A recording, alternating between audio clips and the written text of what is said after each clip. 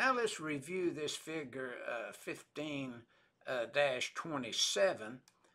And now, instead of being in a Class 1 Division 1 location, we're in a Class 1 Division 2 location, and fixtures now are installed in accordance with 501.130B1 and B4. Now, 501.30B1, we're looking at permanently installed lighting fixtures or luminaires. And notice it's the lamp that can exceed the 80% of the ignition temperature.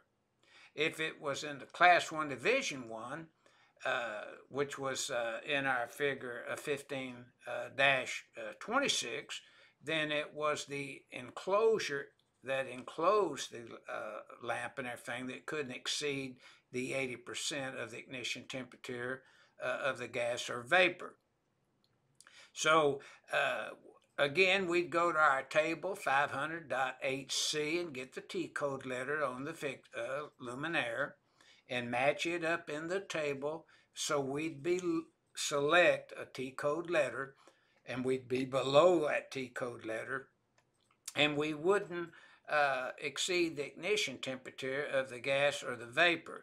Now, usually when they bring in portable lighting mounted on a movable stand with a flexible cord, most of the time the facility will sniff the area and make sure that a gas mixture is not there that could mix with air in such a manner it would be in an explosive range. It'd be above the lower flammable limits on its way to being too rich, the upper flammable limits. And remember, you can get all this information about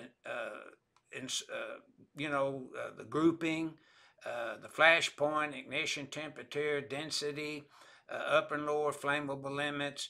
All your information about a particular gas or vapor or liquid can be found, and remember, in our table 4.4.2 and NFPA 497. And again, as a reminder, the NEC just lets the designer and installer know that they have a problem in a classified area, but you actually go to NFPA 497, you would look at these lighting fixtures, where are you placing them? Are they new installations? Are they existing installations?